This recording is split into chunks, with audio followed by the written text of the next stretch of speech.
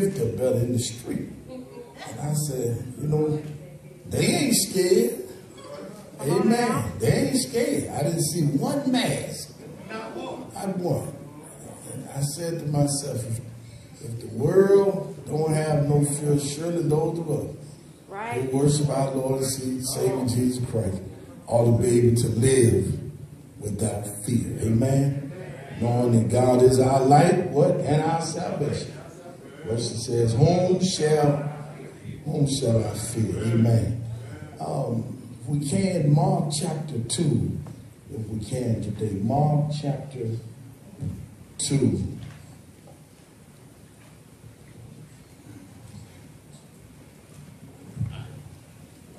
I met with the mayor this week, and I thought her mask was kind of cute. And so on my way out, they gave me 2.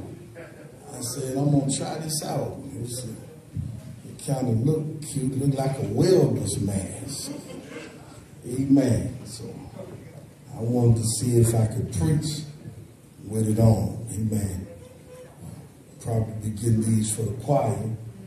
Help y'all out a little bit better. But we just want to be safe as much as we can. Be obedient to CDC guidelines. Amen. Mark chapter 2, you'll find the word of God says, and again, he entered into Capernaum after some days, and it was noised that he was in the house. And straightway many were gathered together, insomuch that there was no room to receive them. No, not as much as about the door. And he preached the word unto them. And they come unto him, bringing one sick of the palsy, which was born of 4. When they could not come nigh unto him for the press, they uncovered the roof where he was. And when they had broken it up, they let down the bed wherein the sick of palsy lay. Now here's the key to the text. When Jesus saw their faith that Jesus can see. When he saw their faith, he said unto the sick of the palsy, Son, thy sins be forgiven thee. Watch this. Verse 11. I say unto thee, arise, take up thy bed, and go thy way into thine own house. Look what happened. And immediately he arose, took up the bed, and went forth before them all, insomuch that they were all amazed and glorified God, saying, we never saw it on this fashion. You may be seated. I want to talk about ingredients for a miracle. Ingredients for a miracle. Ingredients for a miracle. Believe me or not today, church, many people believe that God was only dealing in the supernatural in the Old Testament and in the times of Jesus, closing with the book of Acts. There are many people, many seminaries who teach that the days of miracles are over. That God no longer invade the natural world and give you a supernatural miracle. For those who think this way, they never look for God to do anything to relieve people of bad situations. People that don't believe in miracles won't pray. Right. Because they don't believe God would do it. Here's how they live. They live their lives accepting whatever comes to them and never ask God for change. When somebody gets sick, they just say, well, you know, that happens. People get sick in this life. Somebody get in trouble. Well, you know, people get in trouble sometimes. That's just their season. They're going through a season of trouble. But they never will pray and ask God to alter or change it.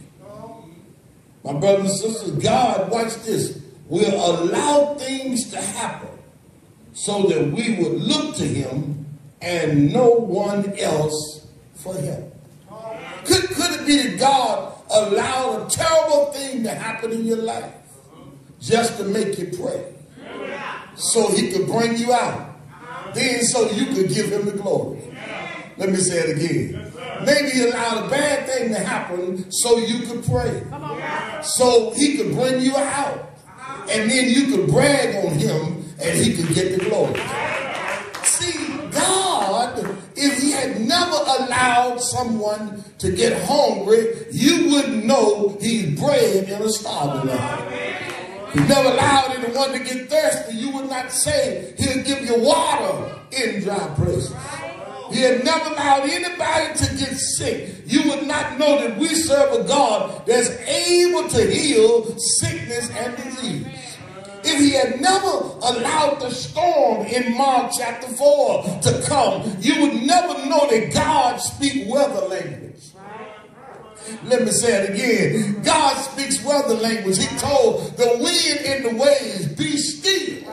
And the Bible said there was a great calm. God could be allowing you to go through some terrible situation just to get you to your knees so he can show you how powerful he is. So then you can brag on him and tell everybody, can't nobody do me like Jesus. Nobody. Could it be that God is allowing this? I suggest that you never lose your faith in the power and presence of God. Don't ever lose your faith. Whatever you do, I don't care what's going on in your life, how long it's been bad, you got to keep praying for better days. You got to keep believing God. The Bible says in Romans 3 about Abraham in Genesis that Abraham had hope against hope. Lord, have mercy. He had hope against hope. So Abraham believed God so much that despite his old age, despite the fact that Sarah's womb had closed up, Abraham believed God that God was going to give him a son. In other words, he stood on the promises of God. And I come to tell you, when it comes to miracles, divine healing, you better get you a promise.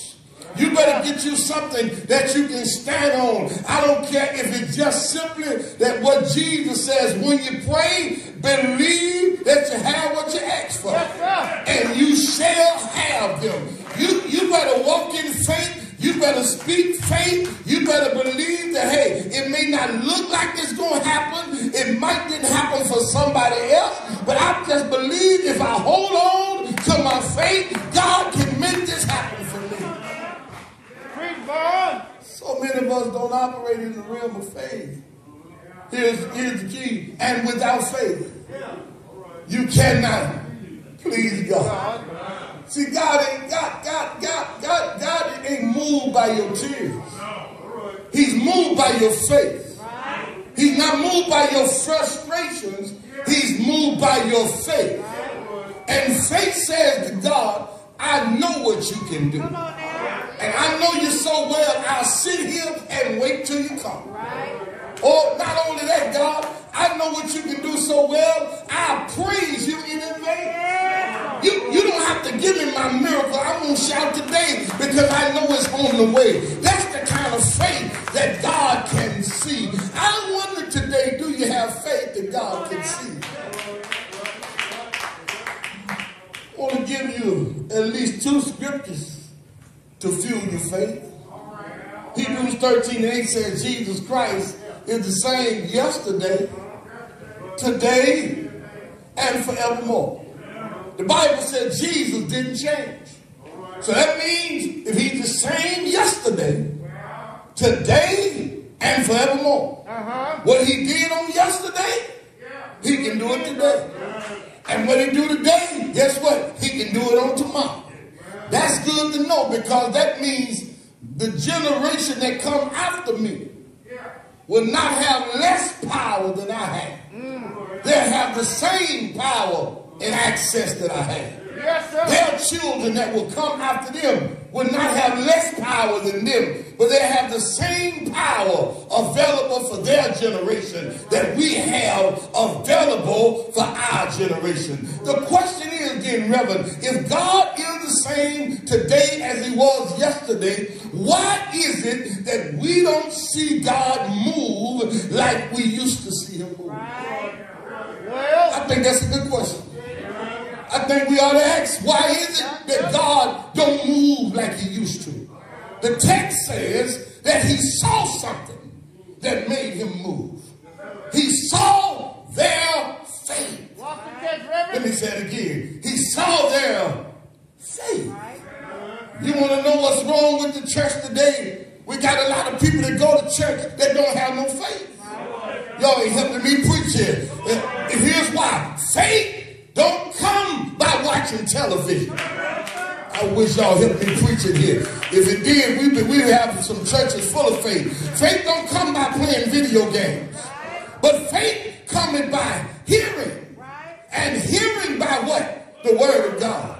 The church, see, Satan have gotten church people away from the word of God.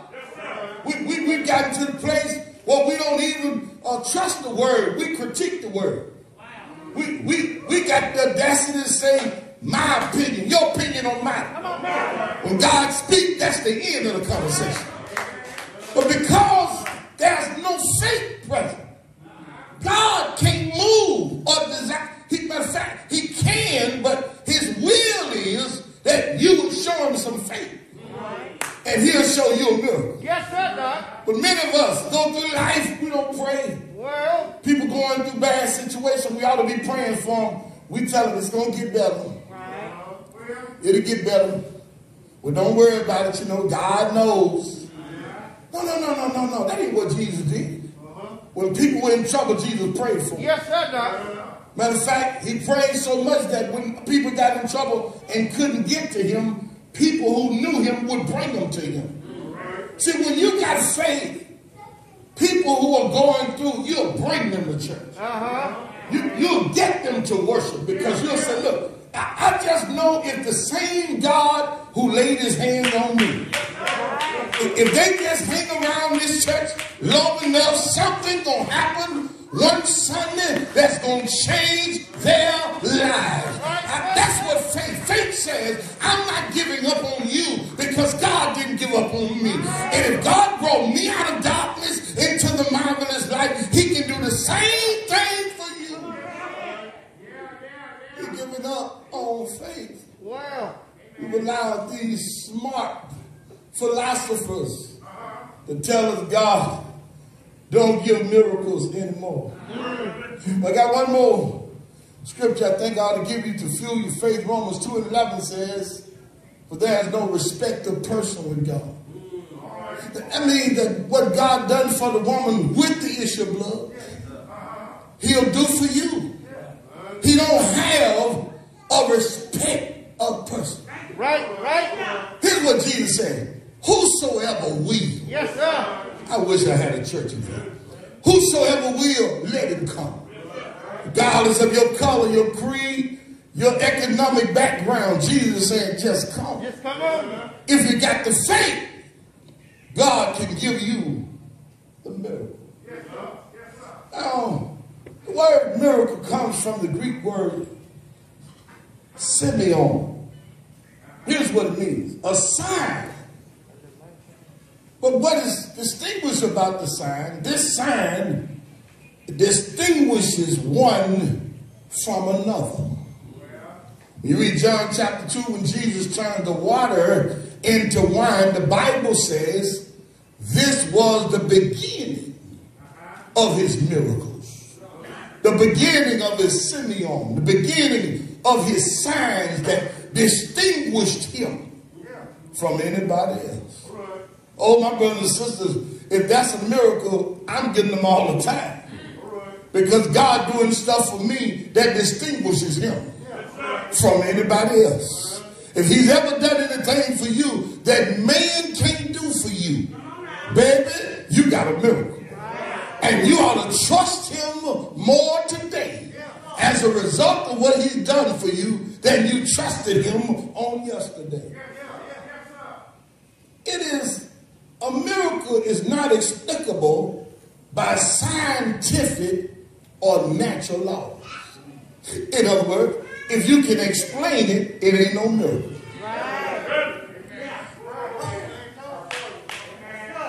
Let's put it through the test. Can you explain the water being turned to wine? Scientists got a problem with it. Physics would say, what was he walking on when he was walking on the water? Because the weight of a man should not allow him to walk on water. Those who work in the kitchen department would ask, where did the other fish come from?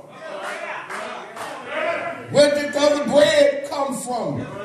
It won't fit through my natural mind what it did.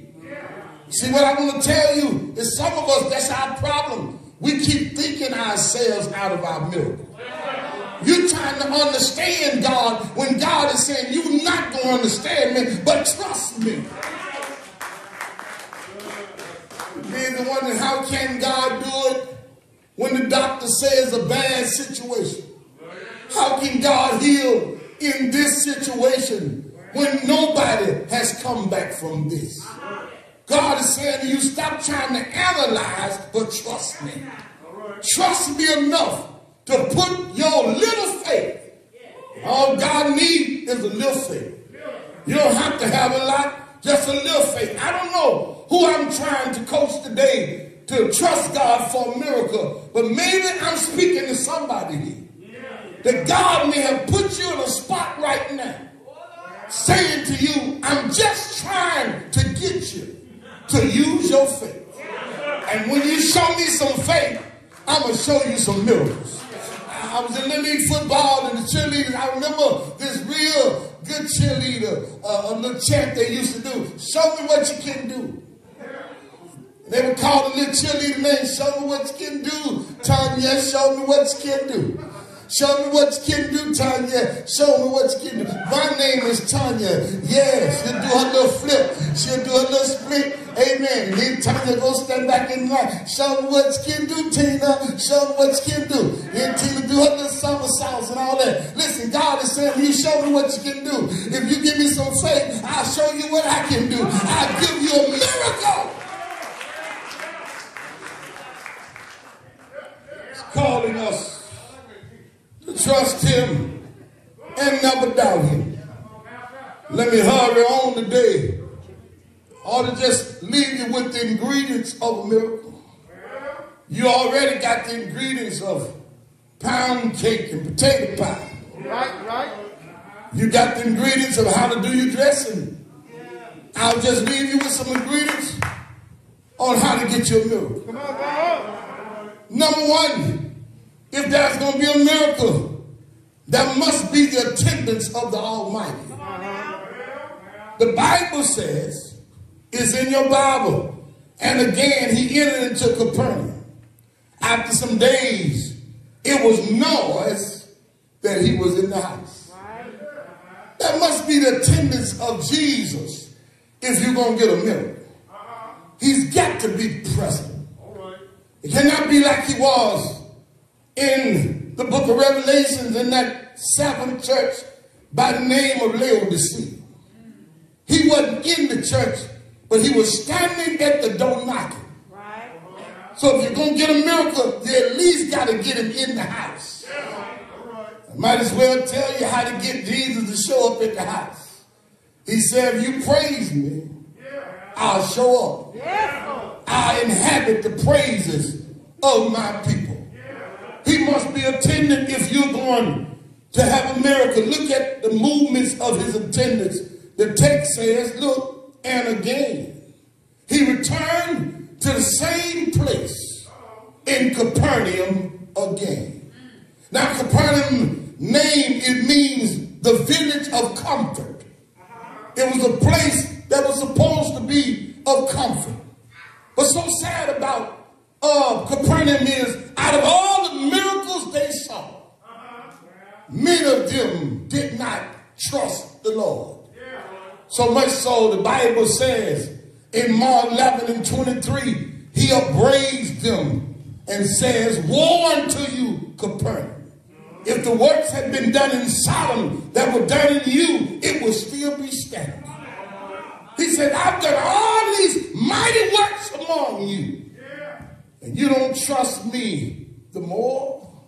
Oh, my brothers and sisters, how many of us are just like the village of comfort? God been so good to us, but yet we don't trust him like we ought to. Oh, look at his movements. Watch this. His movement is revealed because the text says, and noise went out. Somebody verbalized that Jesus was present. Somebody went through the town saying, that man who was here the other day, who cast that demon out of the man in the synagogue, he's here again. That man who touched Peter's mother-in-law is present again, because the text says he's in a house, which suggests he's probably in the same house he was in chapter 1, which was Peter's house. Y'all gonna talk to me? He's at the house, it's revealed, but then secondly, his movement is received. Because the text says, and straightway many were gathered together, insomuch that there was no room to receive them, no, not so much as about the door.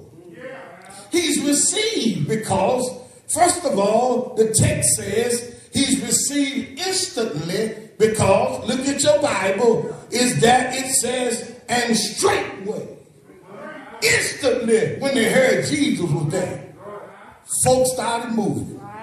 Let me say it again. Instantly, when they heard that Jesus was there, people started moving. I'm going ahead of you, but listen here. Many of us kill our churches long before Sunday. We kill our church service long before. You want to know why people won't come and visit the church? Because the wrong noise is getting out.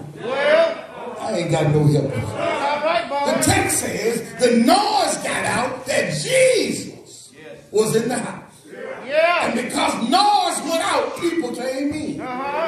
Instantly when they heard Jesus was present. Do you know, if every church member would stop gossiping about the church and start gospeling? Come on, right. Let me say it again. Stop gossiping about the church and start gospeling.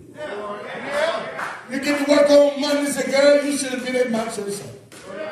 Oh, the choir sang. Jesus was in the house. Girl, I'm so ready to be back at church. I got my clothes laid out already. I got my clothes. You know how it was when we go into the club. We lay our club clothes out on Monday for Friday. And if everything went right, we go to Super Bad and get us another little outfit so we be ready for the club. Y'all ain't talking to me. I know I'm not the only one. That's how eager we ought to be to get to church. We ought to be so eager that our clothes are already out. Yes, sir. Can't wait to get there. So many people are gossiping and not gospeling. Right. And so people don't want to come to church where they have to deal with what they're already dealing with. Oh, I wish the members would start telling folk, girl, Jesus at our house. Yes, sir. I know I can feel it. We are seeing his work at the church. Right. He's changing lives. He's fixing marriages. He's helping men get off a drug and break addiction. Yes, sir, Doc. He's in the house. He's in the house. When they said instantly people came in, he said straightway, but watch this. Insomuch that there was no room to receive them. Not only did they come instantly, but they came immensely. You couldn't even get in. It was like the club last night. They were standing on the outside trying to get in. The text says the house was packed. Matter of fact, the fire department would have came. So y'all got to clear some of this space out. There's too many people in this room. It was packed out. Watch that. Because Jesus was in the house. Yes, sir. Some churches wonder why nobody going to them. I see you, boy. All dead, the same dead. You look dead when you get there. You wonder why ain't nobody. Our church just, it used to be full of folk, but it just dying off. Come on now. It's death in there. Boy. I hate to do good math on you, but death plus death. Equal death, dog. Y'all help me now. Y'all, if you don't know the answer, y'all better guess that one. Death plus death can get life. Y'all gonna help me preach that. You gotta have some life if you're gonna attract somebody. People gotta see Jesus in the midst of something. Yes, sir. And I've been to places where everything in there was dead. The prayer was dead. The singing was dead. It'll make a sleeping spirit come over. Oh, no. But I've been to some places, soon as I got out of my car, I was trying to help them get in. Yes, sir, dog. I could feel it in my car. Ooh, it's going to be some church here tonight. We finna have a time tonight.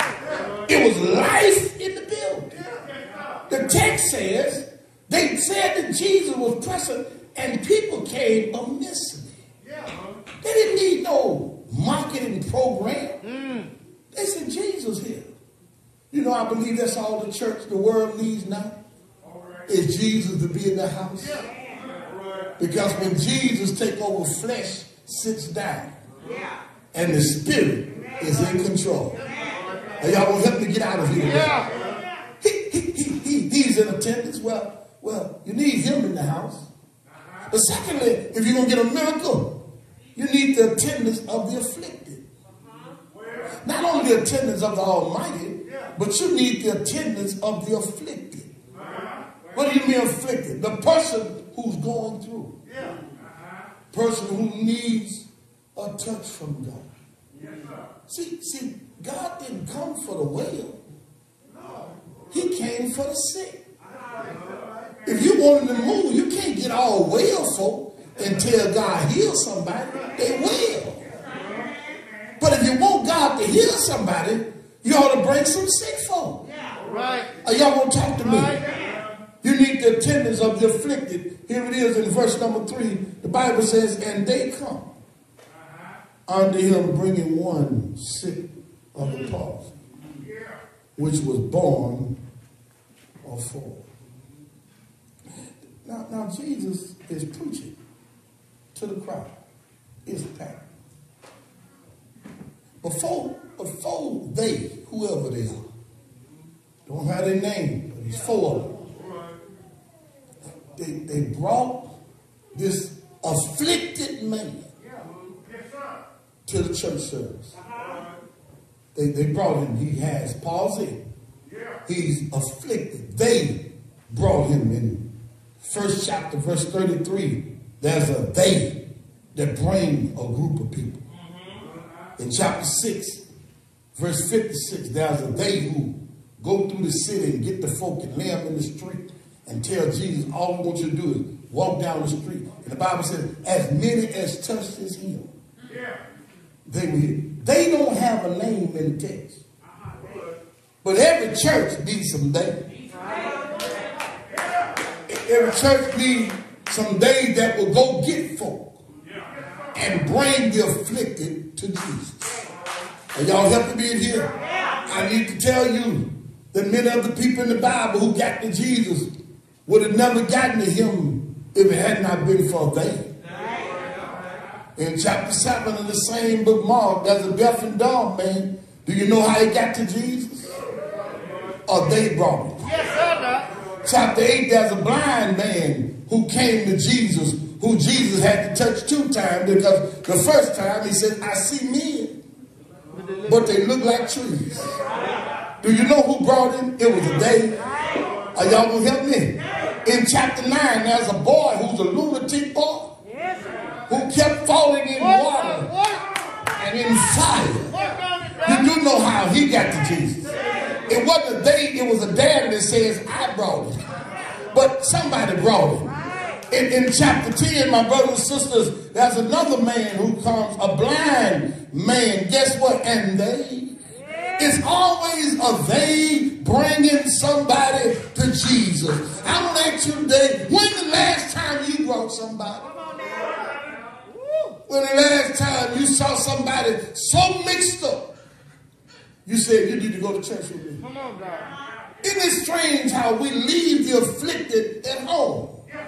The people who really need God, we leave them behind. And then they're the ones who need to be present that God can give a miracle to. Yeah. Oh, my brothers and sisters, let me get out of here. This man who's afflicted, he's afflicted because there's been an invasion into his body. He's sick. His body has been invaded. Man is not supposed to be sick. Sickness is not of God.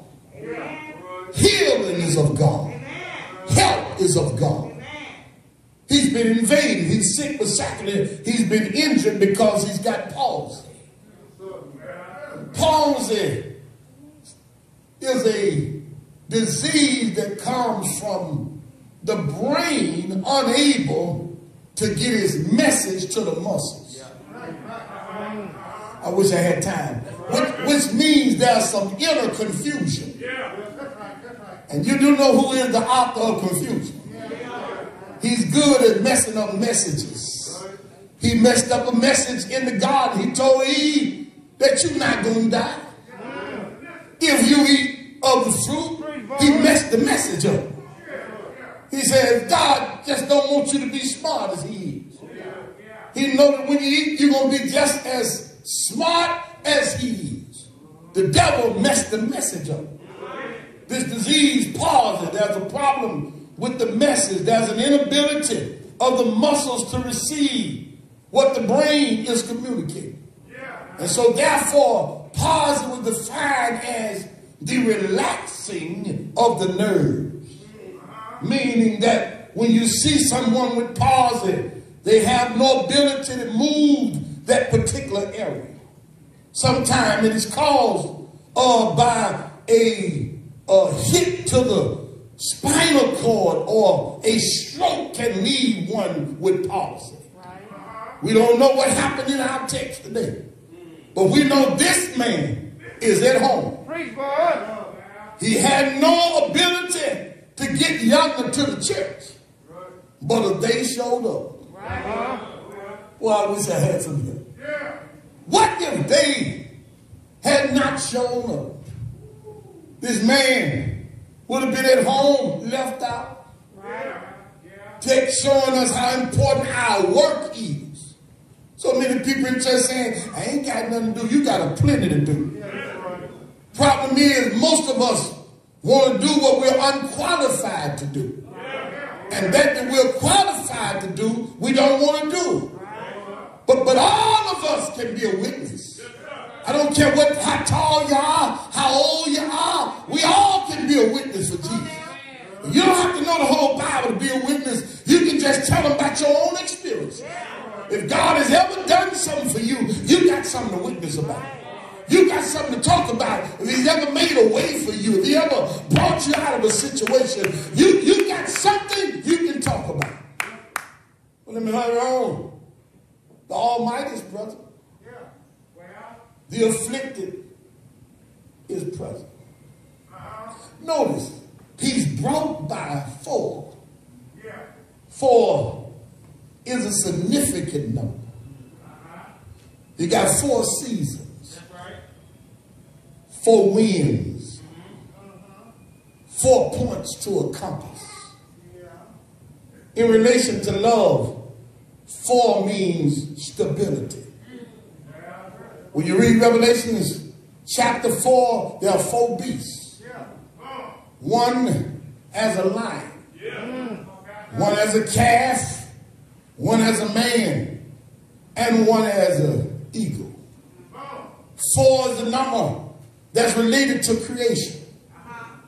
So in creation you have the 4: earth, fire, water, earth, fire, water, and there's one more.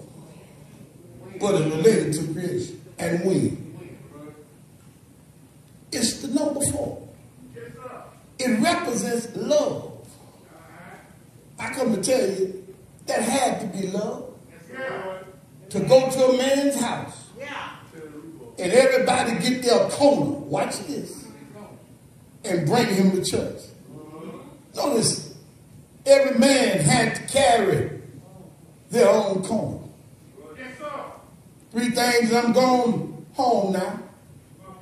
For them to get them to Jesus, it requires some things. We have the Almighty present.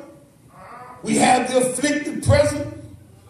But lastly, we need the attendance of the all-believing. Somebody got to believe God can do it. The crowd was just onlookers. They didn't possess faith, so they would have brought somebody. But there was 4 who represents the remedy, who said, we're not going to the meeting empty-handed. We know God can fix it. And I can probably hear this man of pause saying, I've been this way a long time. Well, do you really think the man named Jesus can do something about my condition? I can hear the 4 saying, just the other day, my brother, he cast a demon out of the man in the synagogue.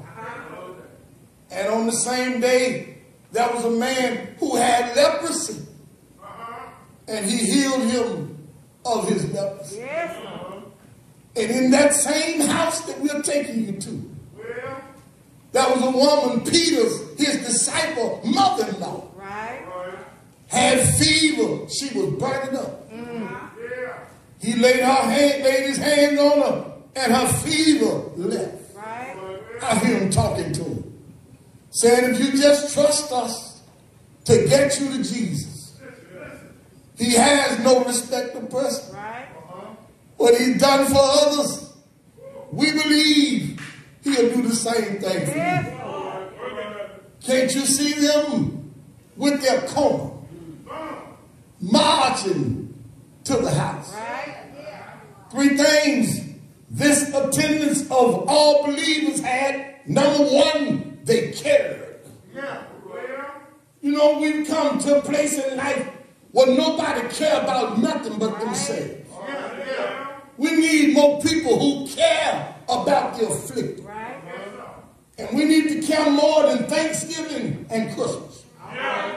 Yes, people ought to be fed for Thanksgiving. Yes, they ought to be fed for Christmas, but they got to eat all year long. Come on now. Help me, somebody. We ought to be sharing, clothing, and feeding all year long. We'll have a witness in here. They cared, but number 2, watch this. They cooperated. One thing getting to church today is we got 5 over here. We got 4 over there. We got 10 down the street. Everybody trying to pay water, light bill, and gas bill. And pay a preacher at the same time. But nobody knows how to, watch this, cooperate, because they don't know how to collaborate. Y'all ain't talking to me. One reason why we can't get together is because we won't talk. Come on now. You got to first collaborate before you can cooperate. These 4 people had the unity to come together. Watch this. Nobody was arguing about, I'm going to be in the front. Nobody, they just took their corner. They said the issue is too serious for us to be around here fussing and bickering about what position we're going to be in. They said we got to get this man to Jesus. We don't have time to let petty things get in the way on who's going to lead and who's going to follow. Let's just get the job done. I wish I had some help in here. Not only did they care and cooperate, but thirdly, they were committed. How you know they were committed? Because if they had gotten to the door and saw a crowd and been like some of us, we would have turned around and said, well, we'll go back next Sunday.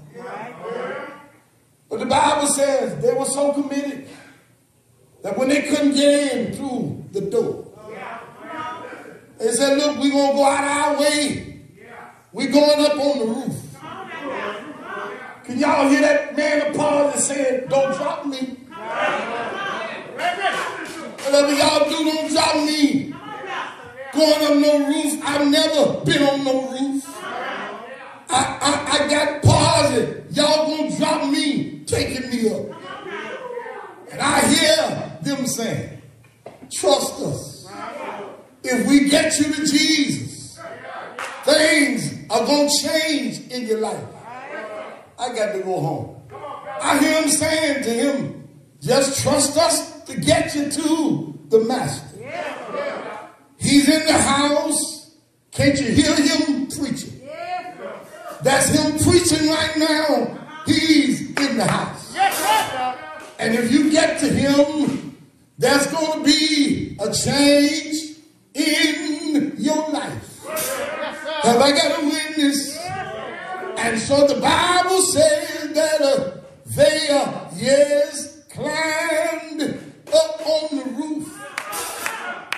And you know, my brothers and sisters, it takes boldness to tear somebody else's roof down.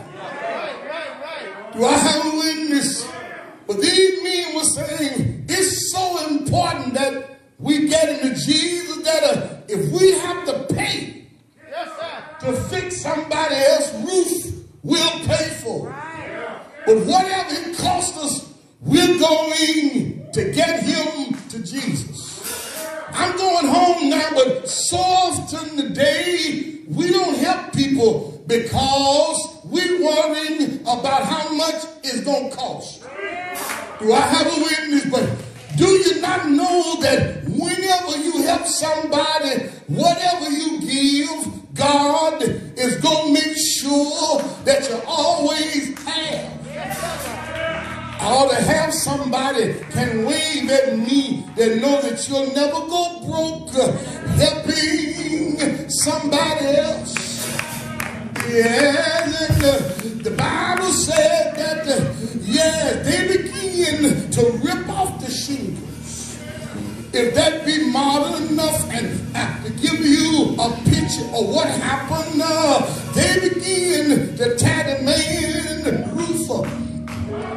I can see those in the crowd that's standing around as the grass started falling in the building. All of them started looking up saying, what's going on? Somebody is tearing up the roof. And you know, church, you and I ought to do some things that don't look come.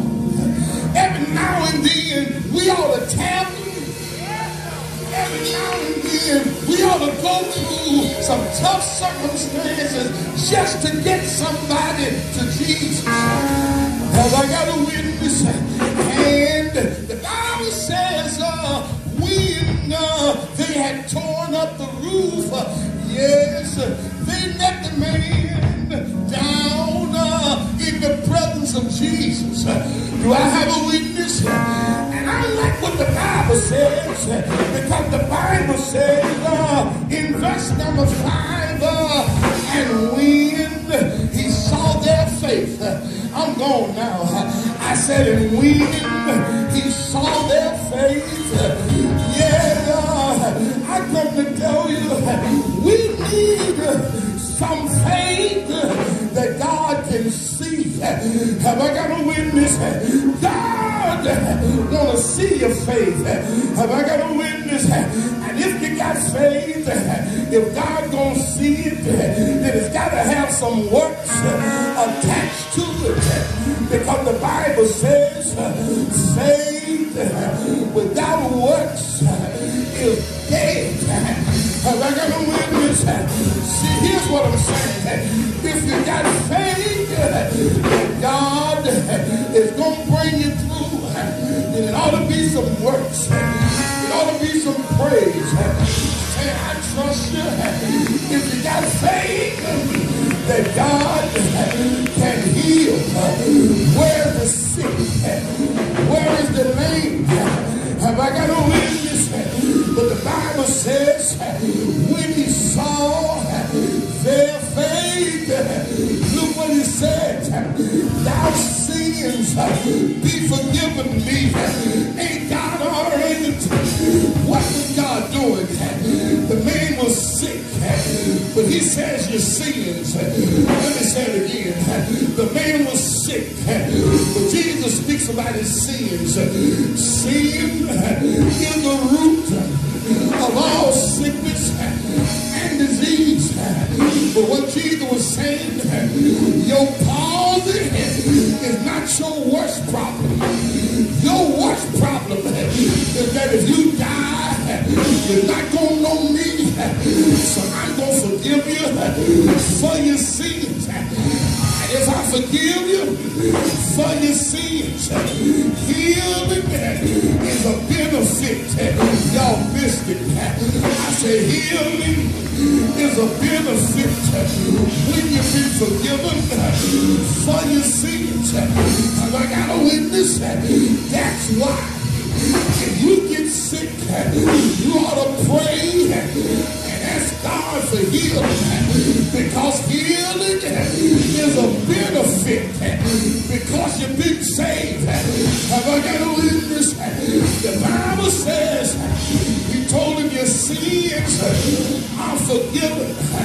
But when you get to verse 11, he says to him, arise, take up your bed and go home. I don't know how you feel about it, but God is able to send the afflicted home another way.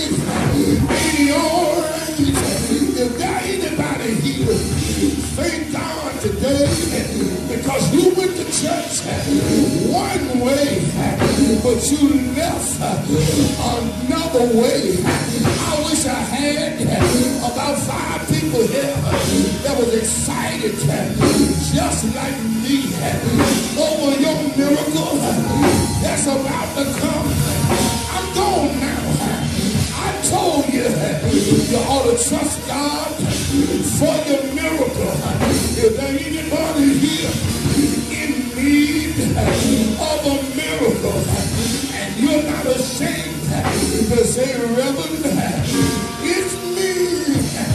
I'm standing in the need of a miracle. If you need a miracle, you ought to claim it today. By faith, you ought to lay hands on your healing. By faith, you ought to lay hands on your breakthrough. By faith, you ought to lay hands on your whatever you need, because God is in the business of giving miracles. Have I got a witness? How many here know he's able to dispatch a miracle to your life right now? You ought to, I said what you ought to do. Oh, you ought to lift your hands and tell God, send me a miracle. Yes, sir. Send me a miracle. Is there anybody here not ashamed to talk to the master? Is there anybody here not ashamed to lift your hands and trust him for a breakthrough? If you're not ashamed, just take your about 20 seconds and tell him what you need. If it's healing, you ought to ask him for it. You ought to tell him, I'm standing in need of a miracle. Won't he do it? I wish I had some help. Won't he do it?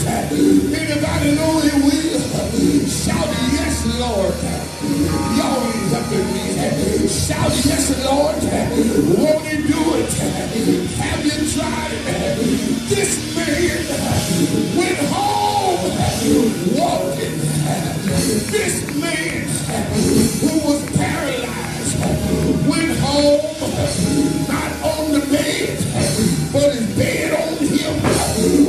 at home saying, can't nobody do me like Jesus.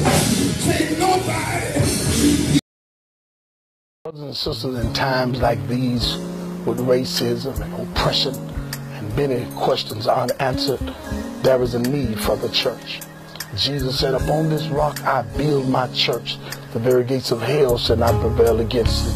Paul says in the church of Ephesus that God should get glory out of the church throughout all ages. We invite you to the church to share with us at Pioneer Missionary Baptist Church, where we are reaching out to save the sinner, reaching up to glorify God, and reaching in to gather the saints.